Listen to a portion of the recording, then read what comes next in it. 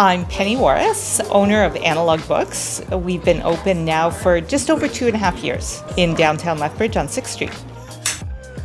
I love downtown. I think it has a really cool vibe. I love it in the evenings down here with all the patios open and the lights on Festival Square and just all the vibes that are happening downtown. And we love the people that make the effort to come downtown and then come into the store. We just think that that's fantastic. Oh, the hidden gem, definitely 6th Street.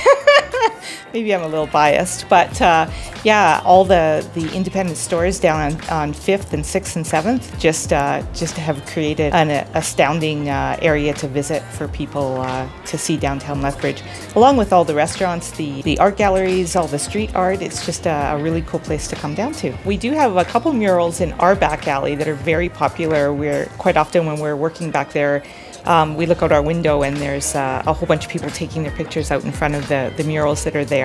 We see people taking pictures with their motorcycles and their cars and their wedding dresses and the grad photos and all kinds of stuff. It's very cool. On that note, what is your favorite piece of public art in Lethbridge? I don't know what it's called, but on the corner of Galt Gardens, sort of facing Catwalk, there's a dog with it kind of swings in several different directions. I think that one's pretty cool. I would just like to see the vibe continue like it is now. Ever since Festival Square's opened, there's some really cool stuff. I love talking about downtown, so thanks.